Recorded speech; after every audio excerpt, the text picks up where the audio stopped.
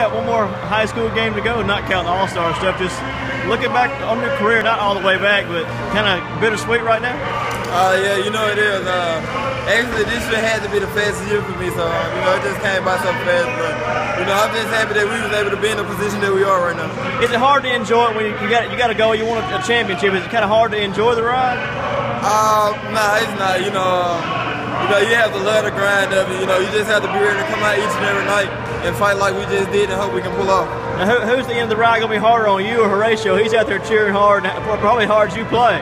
Both of us. He's still so passionate about the game, and for us to just come out and play how we did, and for the guys to step up and for the coaches to make the adjustment that they did for us to win, it just speaks high value for the team. Yeah, you kind of hit on my next question. You're getting a lot of attention. Domingo gets a lot of attention. Is it hard to balance that line between doing your thing and kind of being a team guy? It's not. We're at the end of the season. I know his game. He know my game. We know everyone's game around us. So, we just go out and try to execute the game plan. If it's not my night, his night, we feed him. If it's my night and his night, we try to balance up, getting both of us the ball. All right, hey, good luck to you, man. All right, thanks.